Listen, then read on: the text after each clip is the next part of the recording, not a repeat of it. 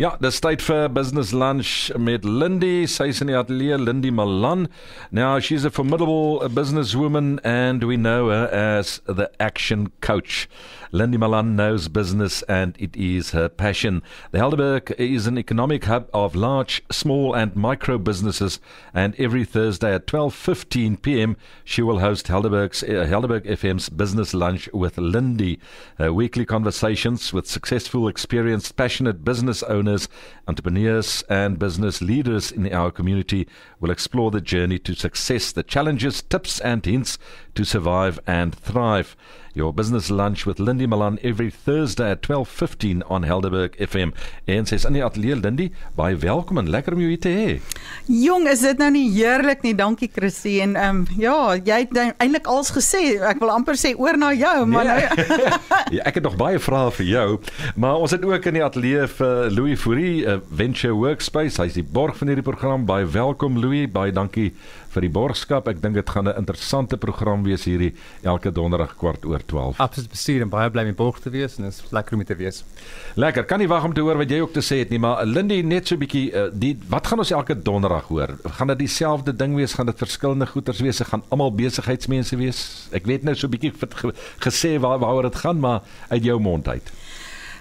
Christie, ek gryp hierdie geleentheid aan, want ek daar vir my is, ek wil sê besigheid is my ding, en ek het al lankal gevoel ons kan 'n geleentheid skep vir die luisteraars van Radio Helderberg om regtig besigheid in al sy aspekte 'n kollig op te sit. Nou, ja, jy het dit reg gesê, ek wil dit graag lig hou, ek wil graag dit op onderhoudsbasis hou, ek wil graag allerhande interessante besigheidseienaars, entrepreneurs en kom ons sê die Engelse movers en shakers 'n bietjie innooi in die ateljee. En mense sal nou wonder hoekom, en vir my gaan dit, daar was 'n paar redes hoekom. Die eerste ding, as mens regtig daaraan dink, Christie, besigheid raak ons almal. Of jy nou 'n werknemer is, of jy nou 'n eienaar is, of jy nou 'n bestuurder is, of jy nou aan die ontvangkant is as 'n kliënt, dink daaraan. Die konsep besigheid raak ons almal. So ek wil baie graag die awareness, soos die Engelsman sal sê, opstoot of bewustheid rondom besigheid op die tafel sit. Die ander ding is, dink gou daaraan, alles wat ons het, alles wat ons is, waar ons ry, waar ons bly, die stoel waarop ons sit, die omgewing, is te danke aan besigheid. Dink gou daaraan. Iewers het iemand op 'n dag hierdie gedagte gekry en gesê, maar wag 'n bietjie, ek kan dit omskep en ek kan hierdie idee verruil vir 'n inkomste. So 'n besigheid is eintlik die sentrale ding waarom ons lewe draai, en ek dink ons moet besigheid daai kolle gee. En ek dink ook vir die luisteraar, as mens net vinnig om dit af te sluit, die luisteraar, wat hy uit gaan kry, is hy gaan hoor uit die perd se bek van 'n sakeman, hoe dit gewerk het. Dit gaan interessant wees vir is jy nie 'n sakeman nie, om al die stories te hoor, hoe dit begin het, wat het gebeur, en natuurlik kan dit dalk 'n paar nuwe besigheidsmense wakker maak, wat dalk daar sit en nie weet wat om te doen nie, dalk begin hulle eie besigheid. Maar net so. Maar nou ja, jy het vir Fourie saamgebring van Venture Workspace, jy wil 'n paar vrae vir hom vra. Baie welkom Louis, dit is vir my regtig 'n voorreg, en ek dink, toe ek na jou storie toe ek jou storie gelees het, en toe dink ek dadelik, genade, behalwe dat jy die borg is, ek het vir 'n oomblik gou vir jou kom kuier op die tweede vloer op Sanctuary, en toe ek daar instap, het ek net gevoel, okay, hier moet ek nou aandag skenk. Wat 'n wonderlike, pragtige, mooi, professionele spasie het jy hier gemaak, en jy noem dit joune en dis jou baba. So Louis, ek wil graag die volgende paar minute met jou gesels oor Louis, jy, en waar dit vandaan gekom het, en ja, en ons gaan definitief 'n bietjie kuier rondom struikelblokke, want dit is nie net altyd maklik nie, is ek seker. En ek wil ook vir die luisteraars se voordeel vir jou vra, okay, en wat was van die lesse, jy weet, geleenthede wat jy gebruik het. So ek dink, ek wil graag die geleentheid gebruik om so bietjie in jou in te klim, as jy dit sal toelaat, en ja, kom ons gesels. So Louis, vertel my so 'n bietjie, net 'n paar sinne, wat het jy gedoen voor Venture Workspace, en waar het daai oomblik van inspirasie vandaan gekom en hier is ons nou en ons praat oor Venture Workspace. So vat ons 'n bietjie terug. Wel, eerstens baie dankie vir daai mooi woorde en ek is bly hierdie spasie so ervaar toe ingekom het en dit is natuurlik die doel. Natuurlik. Wel, so ek het actuarieel gaan studeer en in my eerste jaar besef nie vir my nie. Ek wil met mense werk. En toe met verloop van tyd actually 'n graad in sielkunde gedoen. Maar vir 'n groot deel van my lewe, omtrent 15 jaar was ek in die funksiebedryf. So ek het my eie maatskappy gehad en jaar in en jaar uit my beentjies afgehardloop. Letterlik. vir funksies, koöperatief, troues, tot begrafnisse. so en ek dink dit was 'n goeie uitleef gewees vir my liefde vir mense, om vir mense 'n milieu te skep van waar hulle self kan geniet of jy weet 'n habitat soort van. En maar na 15 jaar daar oomblik gekom is ek kan nie meer nie. Been there, done that, het nou alles deurleef. Ek bedoel, sosiale lewe is bestaan nie. En selfs 'n persoonlike lewe, net like dinge wat myself wil begin volg. En ek het 'n bietjie begin rondsoek en ek het so 'n bietjie gewerk vir ander gedienste kantoormaatskappy en in my tyd daar het ek skielik besef ek kan dit doen. Daar's hy. En veral met die feit dat my agtergrond in hospitaliteit om dit in te bring as ek my eie eens sou begin. En daar toe nou die oomblik. Ja. En ek kan vir jou sê, dit was een middag, ek het met 'n persoon gesels in 'n gang en wat nou my vernoot is en gedraai en gesê kom ons doen dit. En 7 jaar later. So maklik is dit. Ja, jy weet, so maklik soos dit en ek gebruik aanhalingstekens. ja, jy weet nou glimlag ek want baie dikwels dan as ek so na stories luister van entrepreneurs, dan klink dit altyd soos 'n 7 jaar soeg en sweet wat oornag 'n sukses is. Ja. Maar nou weet ons dit is nie so nie, né? So nou het jy hierdie oomblik en jy dink, "Gits, ja, ek kan dit doen." So wat staan die volgende ding? Waar begin mens? Waar het jy begin? As ek nou die Engels gebruik, bricks and mortar, begin van die fondasie af. En ons het na spasies begin soek wat sal werk vir ons model, wat nie maklik is nie. Uiteindelik ons eerste baba begin in Claremont en ek bedoel soos jy nou gesien het, dit is nogal taamlike finansiële uitleg aan die begin want dit is 'n gedienste kantoor. So van die basiese matte, dakke, verf en dan bring ons meubels in, ons bring die internet in, ons bring al die dienste in soos die printers, die kopieermasjiene, personeel moet daar reg wees. So wanneer jy dag 1 oopmaak, is die volle kantoor daar en jy kan gebruik maak van die dienste en daar was 'n paar benoude oomblikke wat jy ek weet die gang van Claremont is 80 meter. 80 wat ek op en af gestap het daar en gedink het, o, jemel. Dis 'n groot spasie, ja, of 'n lang spasie. En 37 kantore en dan moet jy begin bemark en die woord uitkry en dit was ongelooflik. Ons was binne 6 maande na 'n jaar was ons vol. Okay, wel, en binne 'n jaar sê jy, binne 'n jaar vol. Okay. Ja. Net hierna wil ek graag verder ook met jou praat oor struikelblokke en miskien 'n paar suksesse. Wonderlik, kom ons luister na musiek dan praat ons net hierna verder. Ons is besig met Business Lunch met Lindie Malan, sy is hier in die ateljee en sy gesels met Fourie. En julle het nou terwyl die liedjie gespeel het so baie vrae vir mekaar gevra. Ek hoop jy onthou nou wat se vrae jy wil vra vir hom. Ja, ek is so opgewonde en kom ons gaan sommer dadelik oor na Louis. Ons het vinnig gesels rondom wat was van die oorwegings wat jy in ag geneem het toe jy nou weet spesifieke spasie gaan soek het. Wat is daai kritiese goed vir jou? Soos ek genoem het, omdat ons rukkie gevat het om die regte area te kry, het was ons so van ons visie of motto om die werksplek na die mense te bring. Weet in Kaapstad, ek het nou nog gehoor Kaapstad is tweede ergste in die land met verkeer. Ja. Om basically jou werksplek nader aan die suburbs te bring. So dit is so kom Claremont het vir ons baie goed gewerk met Hartford Village en die omliggende areas daar. En ons het dit van daar af vorentoe gevat en toe ons begin met Constantia net af van die pad en toe ons Somerset West, waar ons nou sit by Sanctuary. Ja, en die gedagte wat ek het is, jy kry dit reg om werk en lewe te integreer, sodat dit die minste moontlike in Engels disruption is. Nou, ek val uit die een en val in die ander een en dit is 'n onmiddellike professionele spasie waar ek myself kan uitleef.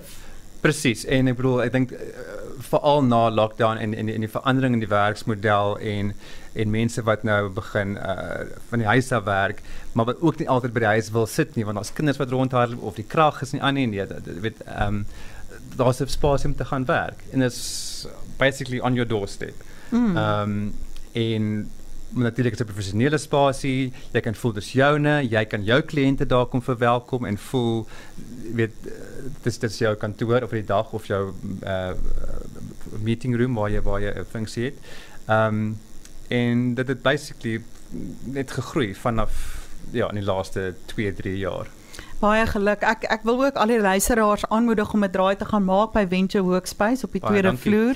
Toe ek daar instap, het ek dadelik gevoel genade, dis professioneel, dis vriendelik, dis baie stylvol, Louis. Ek kan sien styl is jou ding. Maar weet jy, dit is ook belangrik want besigheid is moeilik genoeg vir enige ou daar buite. So jy het nie nodig om die gewone goed te moet bevraagteken. Jy moet regtig dit net kan geniet. Nee. Totaal. En ek dink wel die 80s koöperatiewe werksmodel is daai donker grys en die bruin matte. En ek bedoel, mense het dit nie nodig om produktief te wees nie. En dit is vir my so ongelooflik as ek deur die spasie stap en ek sien almal is besig om te werk in die oop areas met hulle oorfone aan en weet jy waar hulle luister nie, maar almal lyk baie produktief. Hulle lyk baie, dit is baie indrukwekkend. So ek neem aan hulle is. En weet jy, die glasmure het my opgeval met al die hieroglife en die tekeninge, want dis sommer ook jou witbord waarop jy kan dingskram en jou gedagtes kan neerskryf. En ek dink maar net as ek 'n enkel besigheidseienaar is, dan voel ek sommer geïnspireerd en proaktief en kom ons vat die dag. Totaal, en ek dink dit vryf ook af van die mense rondom jou, want daar is amper hierdie unspoken gevoel in die spasie van ons is hier om produktief te wees en te werk. Dis reg. Ek wil vir jou sê, COVID was tog the perfect storm, en hier kom jy met co-working space. It's almost like the perfect solution in a perfect storm. Wat 'n rol, waar het jy jouself gevind, want 'n maand voor COVID maak jy Claremont oop en hier sit ek nou. Maar kyk, of Constantia. Die 5 jaar plan het het 'n 7 jaar plan gemaak. So ons het natuurlik met die sukses van Claremont gedink dat ons volgende spasie en die uitstekende ligging het in Constantia opgeduik. En ons het met groot fanfare die deure oopgegooi 1 Februarie 2020. Gonna, dis letterlik 23 dae. Ja, exact. Daar was 6 weke later almal by die huis en ek sit met 'n groot leespasie en ek kan vir dit was een van my grootste toetse en vrees en angs en wat doen ek? Ek bedoel, ons mag nie by die werk wees nie. Toe ons na sone 4 toe gegaan het ek het gesê, wel, ons maak ons deure oop. Ons is daar vir mense wat besighede hardloop en ons verskaf die spasie. Natuurlik het ons al die protocols in plek gehad, sanitizing, skoonmaak, daagliks. En stadig maar seker het ek dink daai bewustheid in mense posgevat dat hier is 'n spasie wat jy nie op 'n langtermyn hoef te boek nie, maar as jy dit net vir 'n dag nodig het om iemand te ontmoet of werk te kom doen, dan is dit daar.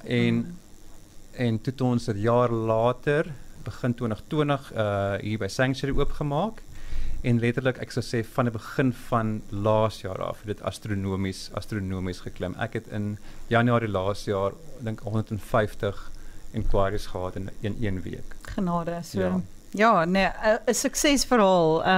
Ek wil vir jou tog vra as ons terugkom in daai oomblik van benoudheid wat jy dink jy hou op lewe en asemhaal, wat trek jou daardeur? So dink so 'n bietjie aan wat dit was, Louis. Net hierna terug met Business Lunch with Lindie. Ons gaan voort Business Lunch met Lindie Malan. Lindie gesels op die oomblik met Fourie van Venture Workspace en ek is bevrees julle tyd gaan hardloop want julle het soveel vrae om te vra en soveel dinge om oor te praat, maar Lindie, jy het nou alweer van 'n klomp vrae gevra wat ek ook wou gevra het. So Louis, net voor die breek het ons verwys na COVID en alles, everything that went down en daai baie moeilike tyd. So en ek dink baie van ons kan daarmee identifiseer. So ek wil vir jou vra, in daai moeilike oomblikke, donker oomblikke en daar is nog sekerlik 'n paar wat coming your way. Wat dra jou deur daai tye wanneer dit moeilik gaan? So daar moet iets wees. Wat is dit? Wat's joune? Ek dink daar's eintlik 'n paar dinge. Maar ek dink die grootste een is seker maar wat vir meeste entrepreneurs dalk die dryfveer is ek weet nie, 'n totale stubbornness. Is like ek sal dit doen. Dis ek gaan daar. Moenie vir my sê ek kan nie, ek gaan. Totaal. En baie keer ek weet nie almal stem altyd my ooreen nie en baie mense dink seker ek is verskriklik moeilik. Maar ja, dit help my, moet ek gesê. Maar tydens veral met COVID ook was ek dink goeie vennote en veral vir aspirante entrepreneurs, as jy vennote kan kry wat saam met jou kan staan, dit maak die vraag baie ligter. En ook nie almal het dieselfde gawes nie of kwaliteite nie en dit help baie keer om daai vraag te verdeel tussen meer as net een persoon. En dan ek dink personeel, ek het so 'n ongelooflike span mense wat vir my werk en dit was ook 'n dryfveer dat ons gaan nie deurkom en ons gaan seëvier en ja. Louis, en ek kan nie help om te dink dat it does ask you to be a leader. Want jy weet almal kyk na jou en sê o, gonna Louis, wat doen ons nou? So wat het dit met leierskap in jouself uit te waai, jy weet, moes jy in daai spasie inbeweeg? Totaal, en ek het baie geleer van dit oomblik op dan jy moet so van die positiwiteit oordra. Maar ek het ook al van die begin van dag 1 af ek hou nie van 'n hiërargie in 'n besigheid nie. En dat almal van ons, ek personeel is op dieselfde vlak en ons dra mekaar. En ek kan jou werk doen en jy kan my werk doen en ons kan vir mekaar instaan. En ek dink daai samehorigheid amper en weet jy, 'n gevoel van 'n community is baie belangrik. Nou, ons is 'n tribe. Exactly. Okay. Ja. Ja, en ek sê dikwels vir die mense wat ek coach, jou span moet jou inspireer. Want dis tog hoekom hulle daar is, right? Korrek, en ek kan by hulle weer dinge leer wat ek baie keer nie raak sien nie. So Louis, die groot vraag natuurlik, jy kon dit nou enige plek in die wêreld gaan doen het, is ek seker. En te midde van al die uitdagings wat ons tans tog maar ervaar as besigheidseienaars in Suid-Afrika, wat gee jou hoop vir die toekoms in Suid-Afrika en waarom het jy die besluit geneem om hier te belê?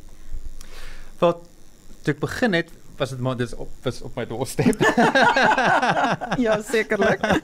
maar soos die tyd het verbygeloop en ek is baie gelukkig, veral nou dat ons 4de spasie oopmaak in Johannesburg. So ek reis gereeld, maar ten minste een keer 'n week op Johannesburg toe en in die verskillende spasies waar ek beweeg en ek sien die tipe maatskappye en eenmansake en entrepreneurs wat in my spasies is ongelooflik. En daar is so baie van ons in die land wat hulle eie ding doen. En ek dink net vir die wat by die huis sit of in 'n kar ry nou en weet dink wel wat van my. Ek beloof jou, doen dit. Daar is spasie, daar is potensiaal.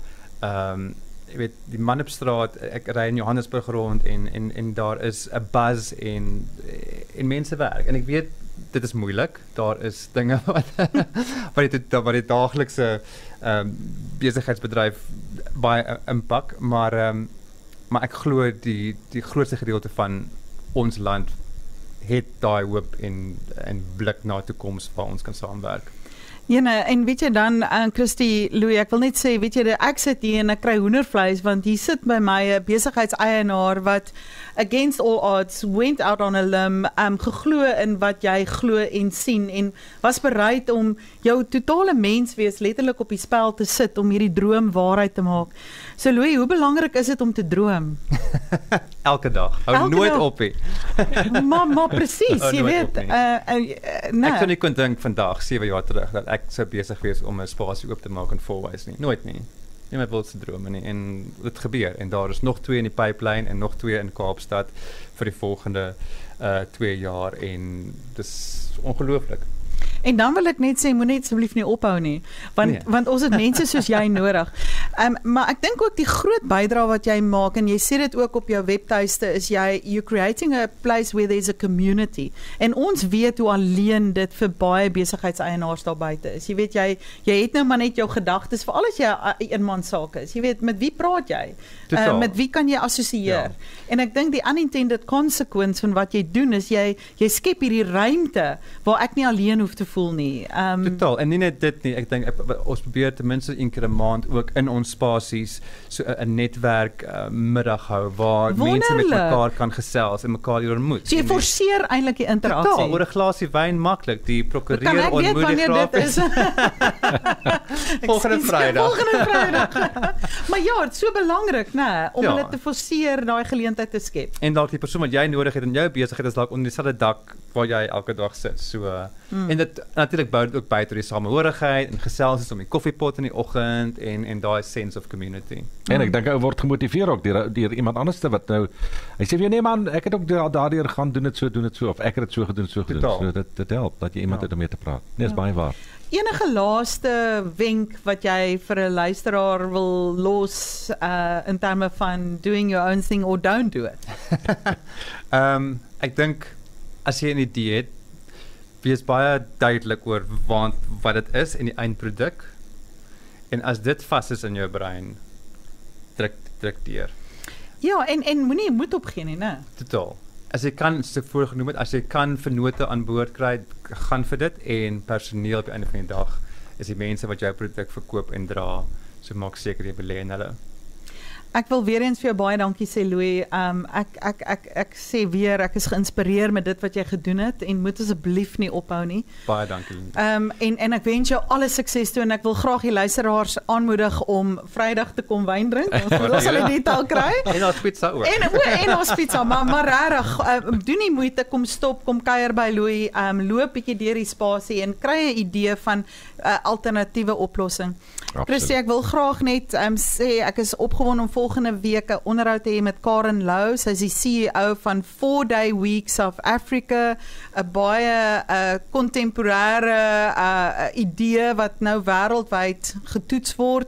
4-Day Week. 4-Day Work Week. Ek hou van 'n 3-day work week. Ons gaan 'n chat dan begin ons dit. Ons al klaar met hierdie ene, so kom ons kyk. Maar ja, baie opgewonde luisteraars, kom luister gerus saam met my volgende week wanneer ons met Karen oor hierdie interessante konsep gesels. Ja, baie dankie. Heeltemal reg, jou business lunch with Lindie Malan elke donderdag 12:15 hier op Helleberg FM. Baie dankie Lindie, ons praat weer volgende donderdag. Louis, baie dankie vir die inloer en baie sterkte met jou nuwe ventures wat jy aan die gang het. So sterk, dit klink of jy 'n besige man is. Jammer ons het jou tyd so in beslag geneem vandag. Nou Christie, ek dink ek wil graag die luisteraars net altyd los met 'n gedagte en my gedagte letterlik is if you tell yourself you can't, you won't. Ja. En daarmee geniet die dag en alle voorspoed en heil en seën.